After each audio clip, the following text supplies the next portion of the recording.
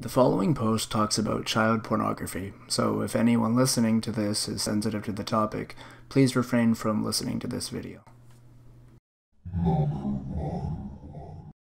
We've all seen popular sites on the deep web, websites which are normally indexed by grams like RAMP, Agora, and Middle-earth.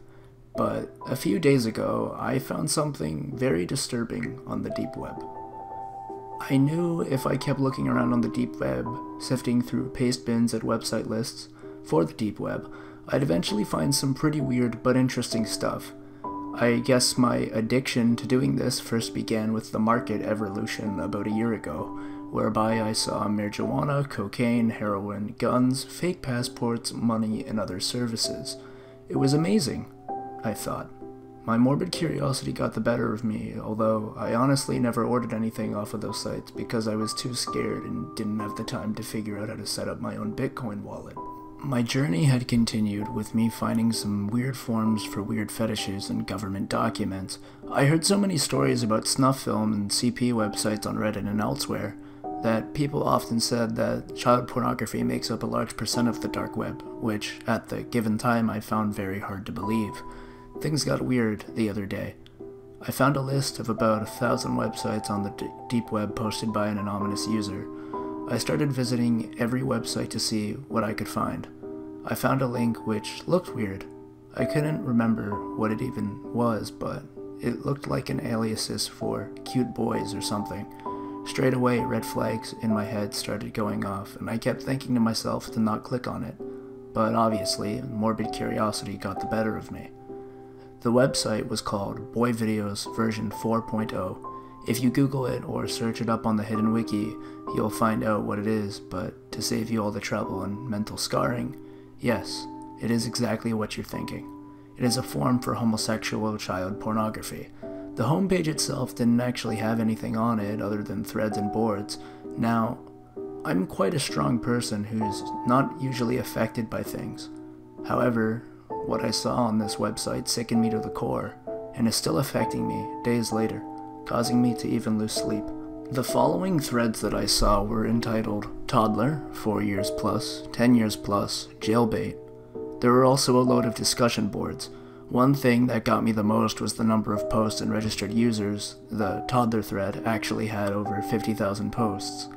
Many other threads had tens and thousands of posts too, with tens and thousands of users too.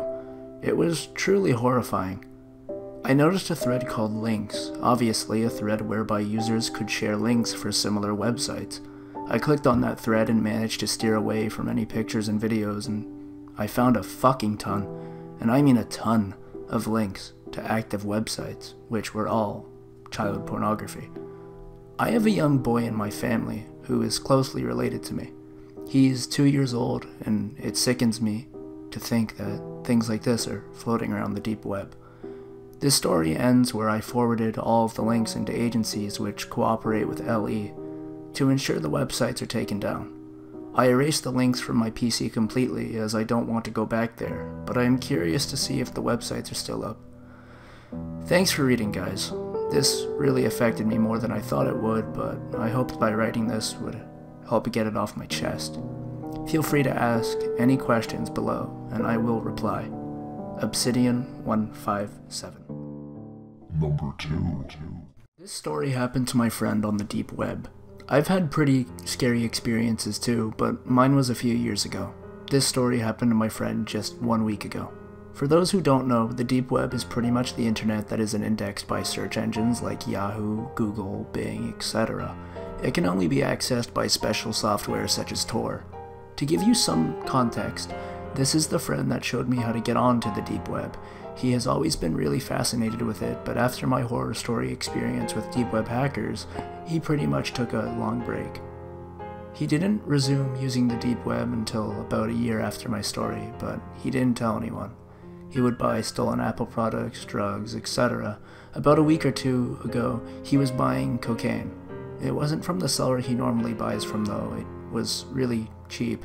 So he gave the seller his address and a fake email he used so they could stay in contact until the deal was done. He wasn't too worried. This guy seemed professional, and it was the same procedure for most of his purchases. His friend told him to ship it in a movie case or something so his mom wouldn't expect it to have drugs. This was probably his biggest mistake. He let the man know he was just a teenager, but my friend isn't the most careful of people. A few days later, his mom walks in the house and hands my friend a movie that he ordered online. He took it and opened it up, but inside there wasn't any cocaine, just a piece of folded up paper. He opened it and read, Hey, there was a small problem. Email me for details.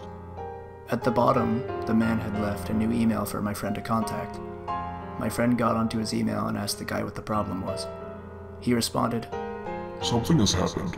If I were to send it to you, it could easily be traced back to me, and we would both be caught. Meet me at the elementary school at 7 p.m. We will just do this in person. The school wasn't too far away, so my friend told my mom he was staying the night at my house, and he headed off to meet the man. He called me and asked if I could be there with him, but I was really busy with my schoolwork, so I couldn't. I did tell him to take a knife or something though, just in case things went wrong. When we got to the parking lot outside of the school, he heard a car honking its horn. He saw it was a Jeep, but the license plate of the vehicle had been covered up in what I assumed was duct tape. The windows were tinted very dark. The man got out of his car and gave my friend the drugs. My friend paid him. It seemed like everything went fine. My friend got in his car and sat there a bit in order to call and tell me everything was fine. He noticed when he had hung up, the man was still there though. Why was he waiting? He didn't think too much of it and drove off. When he got to the first red light, he noticed the man's car was right behind him. He was getting a little nervous, but kept driving. When he reached his neighborhood, the man was still following him, so he decided it would be a bad idea to lead him to his house. He instead turned into the next neighborhood and took a whole bunch of random turns, hoping to lose the man. Eventually, he no longer saw the car, so he pulled the car into his garage and called it a day. That night, he noticed the sound of the car engine as he looked out his window and saw the man's car, parked in his driveway. He got wide-eyed and snuck downstairs and peered through the window. Inside the car, the man was smoking a cigarette and talking on his phone. However, in the passenger seat, he also saw a second man. The second one was a lot more suspicious looking, even more so than the shady drug dealer man. The second one had messed up hair, a trashy shirt, and while it was hard to see, he could almost make out a scar from a massive burn on the side of his neck to his face. He kept watching the two men until the second man began to look out his window, more and more often. Eventually, the two men were just staring at the window my friend was watching them from. My friend had decided that he had enough and was going to call the police. He didn't care if he would get in any trouble at this point. He moved away from the window and called the police, who told him to grab a weapon or something to defend himself in case they broke in. He had waited about 5 minutes before he noticed a figure was quietly coming out of his mother's room down the hall. His mother was still sleeping. The man had shut the door behind him and noticed my friend had seen him. The figure sprinted towards my friend with what looked like a knife raised in his hand. My friend grabbed a pot from a nearby table and threw it at the figure. It hit him in the face and shattered. The man screamed and fell to the floor. My friend turned on the lights and saw the second man with the burn rolling on the floor. His face was covered in bloods and shards of glass. His right eye had tons of blood pouring out. He must have hit pretty hard from the plant. As the man began to slowly get up, my friend had grabbed the kitchen knife and drove it into the man's shoulder. Another scream could be heard by the man. The man began to stumble over to the front door when police sirens could be heard. Both of the men were caught right on sight, but my friend's mom had been killed. Her throat was slit, and she had stab wounds and duct tape covering her mouth. The friend was arrested for drug possession, and his trial was coming up in a few days, because he lost his mom because of it. So I don't think him or I will be visiting the deep web anytime soon.